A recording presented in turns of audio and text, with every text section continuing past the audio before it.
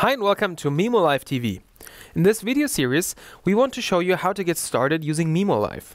If you want to try mimoLive for yourself, join the beta program at the beta sign-up page. Just enter your name and email address and we'll send you an email right back with a download link and a beta license so you can try it yourself. If you have any questions along the way, just make sure you visit our mimoLive support resources in the Boinx Connect tab. You will find the forum, FAQs and ways of contacting us right inside of the Boinx Connect. So let's jump right in today's topic, and it's all about working with layers. So there's a new way to access layers, and it is this little plus icon right above the layer stack. Just click it and a pop-up will open. You can either scroll and just drag from there, or you can search. Let's do that. For example, let's look for a lower third. That was easy. Dragging a lower third. And as you can see, the popover stays there. So you can add more. So we want the presenter, for example. We add it in. And if we now click anywhere else, the popover disappears. So now let's take a look at layers themselves. You enable and disable them by hitting the live button, just as you were used to it in Boinx TV. But there is something new on how to adjust everything in a layer. So let's, for this, switch the lower third to manual so it doesn't turn off by itself. And let's have a look. Now I want to make the lower third larger, for example. Then I just go in and grab it right where I want to adjust it. I can move the icon around wherever I want.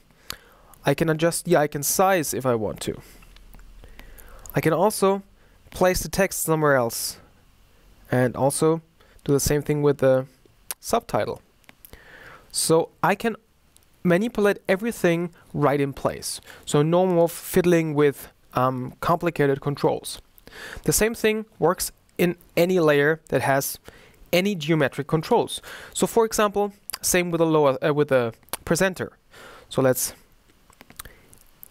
add a source here and enable the presenter. So I want to have the gap a little bit larger.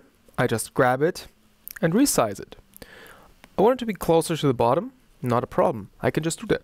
So this works in any layer that can be modified graphically somehow. So this will make the layer workflow so much easier. One more thing. We still have layer settings, as they were called in Boinx TV1.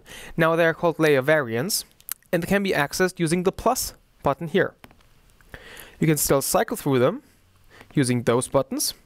You still have them right inside of your layer, and when you collapse them here, you have the arrow buttons to cycle through the settings or variants. I'm still getting used to the new name, like this.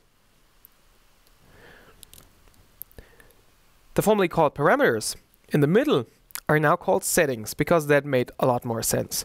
So this is all you need to know about layers in mimoLive. And as I said in the beginning, if you want to try it yourself, go to the mimoLive beta sign-up page and you can get your download and beta license right there and give it a spin. And as I also said in the very beginning, tap into our mimoLive support resources in Boinx Connect and have a look what we have there, discuss with other beta testers in our forums, or contact us if you have any questions. That's it for today. See you. Goodbye.